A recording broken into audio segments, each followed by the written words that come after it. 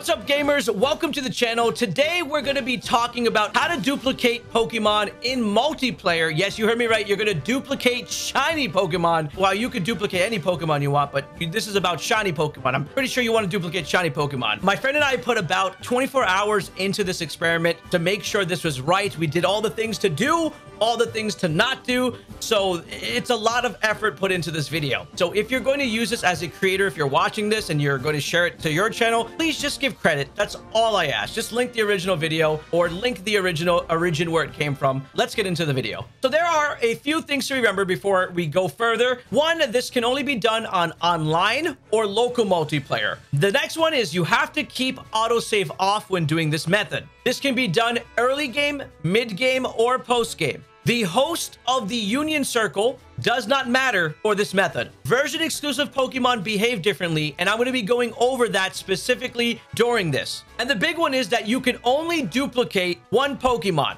Now, what I mean by this is if there are two players in the game, they can only have one Pokemon duplicated between those two players. If you have 4 players in that one multiplayer session, it's going to be split up like that. It's going to be completely done. So 2 players will get one Pokemon and 2 players will get the other Pokemon. So let me explain essentially how this process works. So let's say you are in a multiplayer session and you have player A and player B. If they have a shiny charm and let's say they have a shiny sandwich boost, then the game is going to program specific Pokemon with the higher odds to be around that player. Therefore, every single Pokemon on that player A is going to be predetermined by the system, which means if player B all of a sudden decides to walk over to player A, well, then player B is not going to be the one responsible for those spawns around him, which means if player A spawns a shiny Pokemon, player B will not be able to save the game and then reload the game completely from scratch and see that shiny Pokemon. Only player A will be able to pull this off. Now, if player A sees a shiny Pokemon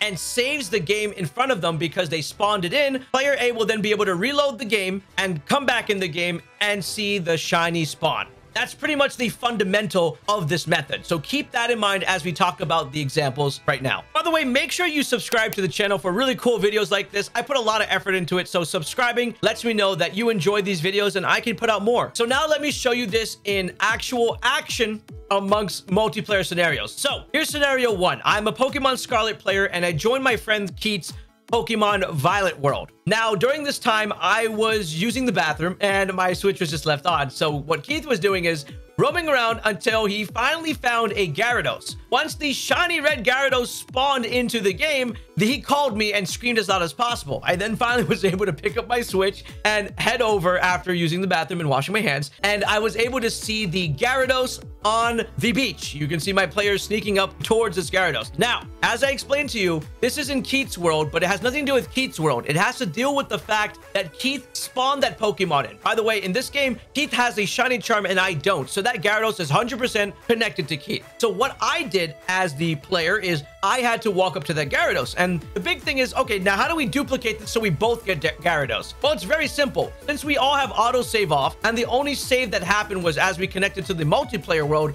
most likely, I had to walk up to that Gyarados and engage it in battle. And you can see that from Keith's perspective that I have walked into that Gyarados and I've engaged it in battle. The moment I engage it in battle, Keith is now fully safe to disconnect from the game. So I have no choice but to catch this Gyarados. No matter what, if this Gyarados decides to use a move and knock out itself, it's gone. It's forever gone. There's no way I can recover that Gyarados no matter what happens in this game. Because at this point, Keith disconnected as I made contact with the Gyarados, which ensures me that that Gyarados is mine. So I catch the Gyarados in my game and it's registered to my dex. Now Keith is going to reboot his game completely. And at this point, you're going to see the Gyarados show up as he reboots the game. And he's not in the Union Circle anymore. He's now in a single player world. But like I mentioned before, because the spawn was attached to that player, it's always going to show up for that player when they reload the last hard save in front of it, which he did. He hard saved in front of that Gyarados. So there it was, the Gyarados. He battled it, have its own hard time, and then he was finally able to catch it. Now, if you open up the stats of both these Pokemon, you can see that they are exactly identical in terms of their move pools, in terms of their natures, in terms of their stat distribution. Everything is the same. And the only big difference here is that it's generated its own ID for me and its own ID for Keith. And the OT is Keith for that Pokemon, and the OT is me for my Pokemon. So that makes the players both have different original trainer names on the Pokemon, and we have successfully duplicated that Gyarados. Okay, so that was just an example of a successful overworld encounter. Just remember, it only matters who finds a shiny Pokemon, right? And the other person who runs to that person is the one that's going to have to engage it, and the original person just saves in front of it and reboots as soon as the engagement happens. All right, keep that in mind. We're moving on. Let's talk about mass outbreaks. Now, this one's really big because what we did is we went a little bit above and beyond to test out something even crazier, which was version exclusive mass outbreaks. Now, if you know your game, you'll know that Dracloaks and Clawitzers are both version exclusive to Pokemon Violet. So as a Pokemon Scarlet player, I went into the Pokemon Violet world again with Keith, but this time it was for the version exclusive Pokemon. Now, for Dracloak, what we discovered is if I was to go to a version exclusive mass outbreak and stand there by myself, nothing spawns at all. Nothing spawned. I looked around. I was like, oh, this is a Dracloak outbreak, but nothing was showing up. So the moment that the other player came to me is when all the Dracloaks started to spawn, which means when it comes to version exclusive Pokemon that are not tied to your player, version exclusive Pokemon are always going to be tied down to that version exclusive player. Just keep that in mind. Pokemon Violet Pokemon will always spawn for the Violet player. Pokemon Scarlet Pokemon will always be tied to the Scarlet player. In that case, because we both knew that all the spawns were attached to Keith, I was able to stay right next to him the whole entire time while we were knocking out 60 of the Pokemon to increase the shiny chance, as well as him having the shiny charm. So at that point, knocked out Pokemon, and then Keith just kept running back and forth, back and forth, back and forth. I went off on my own little adventure real quick because I just wanted to wait until he got the shiny. And then finally, he was able to get the shiny to show up and called me back. I ran back, and then boom, right in front of me, there it was, the Dracloak. So what happened was since Dracloak is a very aggressive Pokemon, the person who found it has to make sure to not let it attack them. Because in multiplayer, when you interact with the Pokemon and run away from it, they will automatically despawn. So you have to be very careful with aggressive Pokemon. So Keith was able to see this Pokemon, and once I got there, we both saved in front of the Pokemon. Now, anyone who spawns in the Pokemon or the spawner, they can save right away as soon as they see the shiny, because the moment they set down a hard save, no matter when they reboot it, they're gonna bring back that Pokemon. So I walked up to that Pokemon, engaged it. As soon as I got into a fight with it, it was successful for Keith to see that on his end. He saw me fighting the Pokemon, which means, okay, Philly is now engaged with a version exclusive Pokemon. Keith then disconnected from me, completely just closed out the game and rebooted his game, and I was able to catch my Dracloak. Once I caught my Dracloak, I then got the notification that the online session has disappeared, and I look around, and obviously there were no more Dracloaks because they have nothing to do with me, my game, or my player. Now, as Keith respawned back into his world, the Dracloak outbreak was right there, and his shiny was right there, and he was able to catch it. And once we both caught it, we were able to compare stats once again, and they are completely identical, but the only difference is it's my original trainer name, and that is the big deal of this, because it's not necessarily one person duplicating the shiny nonstop, and they have their original trainer name, and they're sending it over. It's two people catching the Pokemon with their own generated ID and their trainer name on that Pokemon. So just like that, we already have two Pokemon down. Now, the next one was tested slightly earlier, and it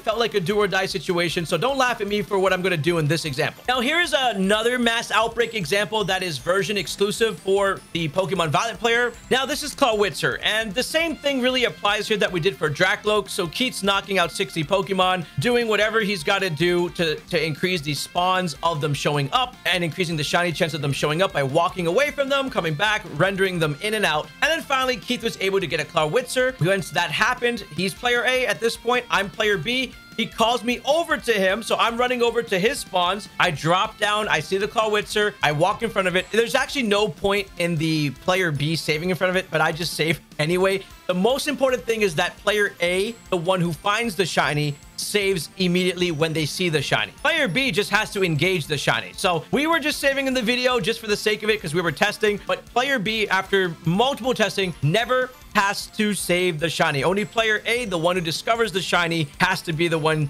that has to save. Player B just has to engage it. So I engaged the Clawitzer. Boom, I was in battle with it, and I caught it, and Keith's footage failed for that part. So he was still able to get it, though, as he was able to send over the stats, and they completely matched my Clawitzer stats. Now, don't go anywhere. Don't click off the video, because I'm going to be showing you the things not to do, and I don't want you coming back here saying, this didn't work, Philly. These parts are very important. Please listen. I'm going to talk to you about shiny sandwich mistakes and mass outbreak mistakes, what not to do. So, mass outbreak mistake number 1. This is taking place in the Pokemon Violet world with Keith. I went into his world as a Pokemon Scarlet player, and we saw a tandem mouse outbreak by the Pokemon League. We both went over to that outbreak, and the problem was that we were both next to each other during that mass outbreak, which means we didn't know which player was responsible for spawning in which Pokemon, because this is not a version exclusive. Tandem Mouse is in both Pokemon Scarlet and Violet, and a Pokemon Scarlet player can generate those in a Pokemon Violet world. So at that point where we're so confused, we didn't know who got what. He assumed that I was the one responsible because I was closer, and I happened to just save in front of it and then disappear as soon as he engages in the battle, because we thought that's exactly how it worked. I came back, it was not there at all. I even rebooted again to look around.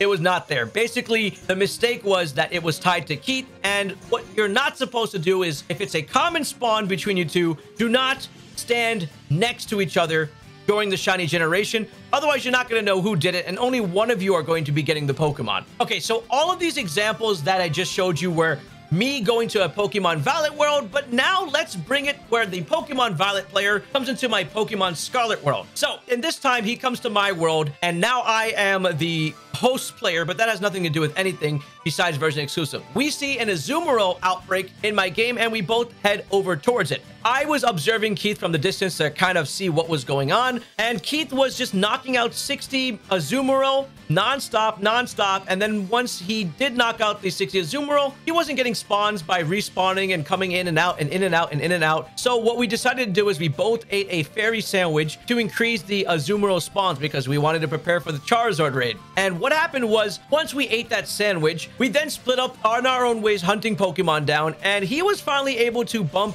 into a shiny Marill. Called me over, I ran as fast as possible, and there was a Marill. Now, the assumption I made that was wrong was, hey, this is my host world, so this Pokemon's definitely mine. So I saved in front of it, and then I said, all right, Keith, go ahead, go and engage and fight it. And then Keith bumped into it. I turned off my game, turned it on, and it wasn't there. Because, like I mentioned before, the spawns are tied to the player and not the host world. So don't make the mistake of saying, oh, it's my world, so I'm going to have that shiny no matter what. No, it's not. It was Keith's Marill. I reset it, and I did not see it because he spawned it in. Now, we did another test. That was a Marill spawn that had nothing to do with the outbreak. We did the exact same thing all over again, except Keith was just testing out the Azumarills in the spawn non-stop. And then Keith finally came across an Azumarill. So this time we were like, oh, okay, it's 100% Philly spawn because it's in Philly's world. So I went over to that area, we saved in front of it, and then I told Keith to run away if the Pokemon was attached to him. The moment he ran away and disappeared out of render distance, guess what happened? The Azumarill disappeared, which proved 100% that it was attached to Keith. And it went away. Keith, by the way, saved in front of it. So when Keith was rebooting his game and came back, he saw the Azumarill. And when I rebooted my game, nothing was there except my regular Azumarill outbreaks and not the shiny. So these are things not to do. So in summary, remember, spawns are attached to the Pokemon player. The player that spawns them in are the ones that have to save in front of them. They are the only people that can reset the game and have it show up in front of them. The opposite player must come over to that Pokemon and engage into it. Version exclusive Pokemon are going to only be attached to the player of that version. If I'm a Pokemon Scarlet player, I will not ever be able to spawn in Pokemon Violet. Exclusive Pokemon, version exclusive mass outbreaks are the only safe mass outbreaks where you can shiny hunt next to each other without worrying who spawned it, because if you're an opposite player, you'll know who spawned it. If you are the same players, do not be in the same mass outbreak at the same time, as you will not know which player is the one responsible for spawning that Pokemon. Remember, if you are the person responsible for spawning, do not ever engage that Pokemon until you reset, because if you engage that Pokemon, you will give the other player no chance to encounter it. And if you try to pull this off with 4 players, remember, each of the players have to do their own thing in the game, which means player A and player B can only get a shiny and duplicate it together, and player C and player D can only get a shiny and duplicate it together. Or player B can run over to player A's, player C's, and player D's and take all 3 of them, depending on what kind of situation you have with your friends. And the biggest piece of advice I can offer you is to check out this video, which talks about how to use shiny sandwiches to help you boost the rates in multiplayer. Click on this.